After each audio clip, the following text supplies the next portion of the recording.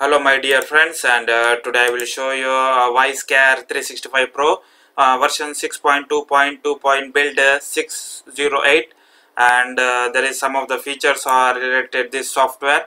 Once PC checkup, it will like privacy trace and security project like firewall and registry and remote desktop and other security project like folder options are valid, task manager is valid, useless files, invalid files such as logo, temporary files, registry entries and out of date and invalid registry entries, system tune up like boot up Windows speed, improve system performance and stability, and that is close frozen process of to avoid system crash, optimize refresh policy of a window file list.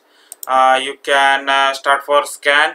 After result will come, so check up again. If you click on that, it will scan like register entries, system tune up and computer trace and browsing histories. After that it will scan, and it will take time like 3 to 5 minutes.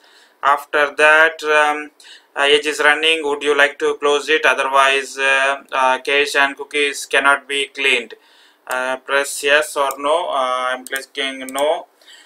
So it will show the result invalid file extension information, and the scan has been completed, and scanned section selection 61, and time also it will show, and total size. Click on fix.